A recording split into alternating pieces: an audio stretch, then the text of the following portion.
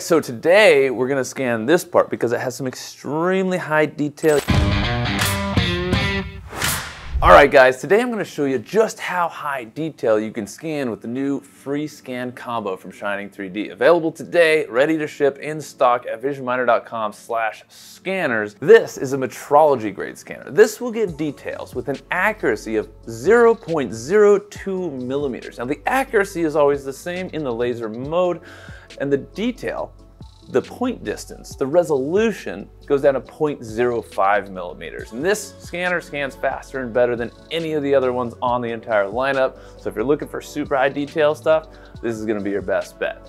So we'll go right in here in the software, got everything plugged in, set up, ready to go. Make sure you have advanced mode set up because that will enable the 0.05 resolution. I'll go ahead and select laser mode, new project group, and I'm gonna do high detail laser FreeScan 1.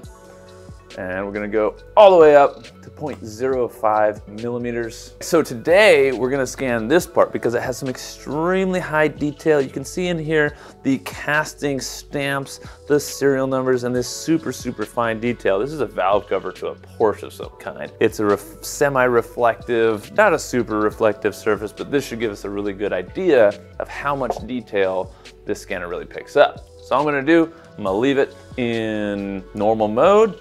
I'm gonna start with a single laser line, show you what that's like. Probably gonna go in between them just to give you a whole idea. We're already zoomed in, so that's good. That's the local enlarged view.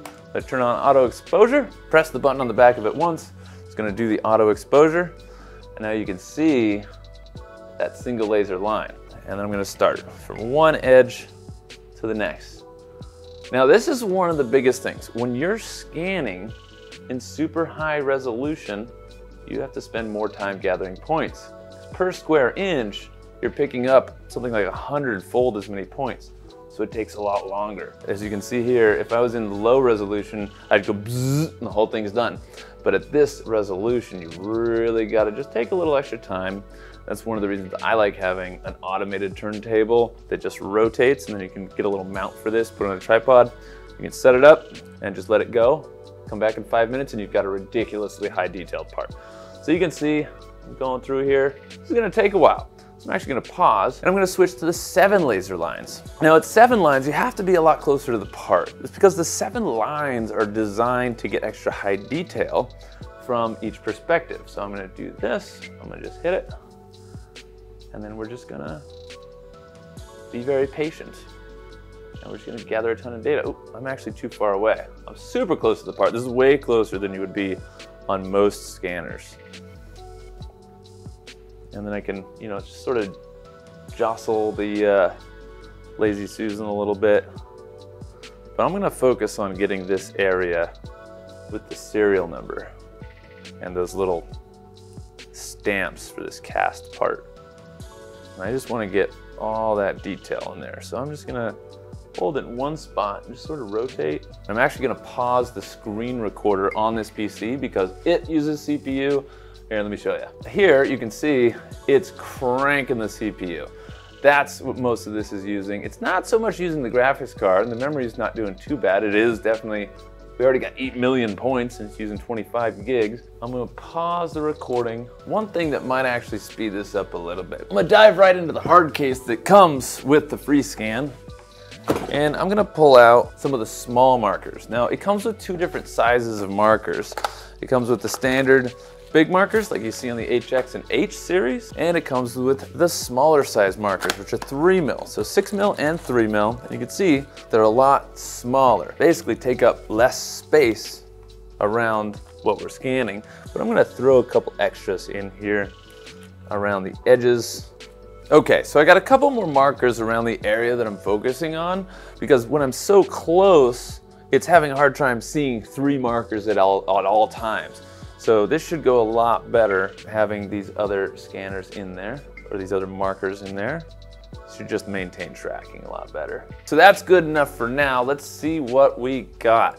Frankly, we could do better. So I'm gonna go back and we're gonna keep adding to this scan. And I'm gonna use 36 lines to fill in more of that data.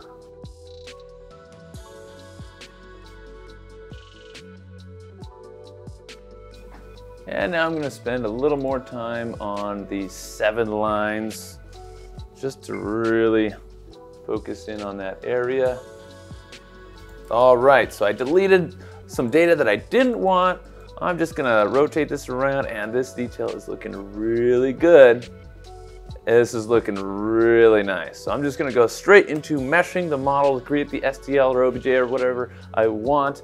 Filter, you can go low, high, medium, none, whatever. If you're doing reverse engineering, you'll do none.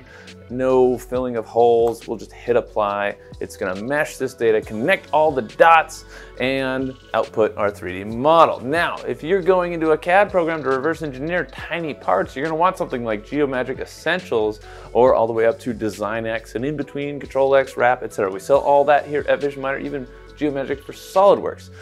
And it's critical, unless you're in Rhino or ZBrush, to have something that can manage these giant point clouds. So let's check it out. Here we go. Here's the mesh. This is looking real nice. Very good. And as you can see, there's some holes and whatnot, which just indicates that we need to spend a little more time gathering points in those areas because it didn't have enough data to really fill in that surface as accurately as it knew it could.